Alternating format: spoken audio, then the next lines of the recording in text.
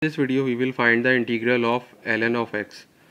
So in order to integrate this function we will use integration by parts, which is integral of u dv is equal to uv minus integral of v du. So here we can suppose that u is equal to ln x and dv is dx. Now the differential du is equal to the derivative of ln x, which is 1 upon x times dx, and the integral of dv is v and the integral of dx is x.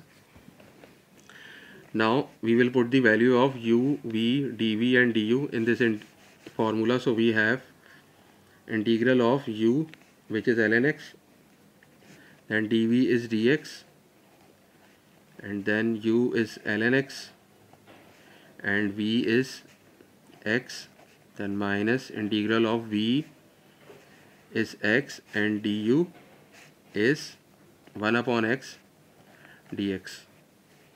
Now this can be written as x times ln x and then minus integral of, we can cancel these x, so we have integral of dx.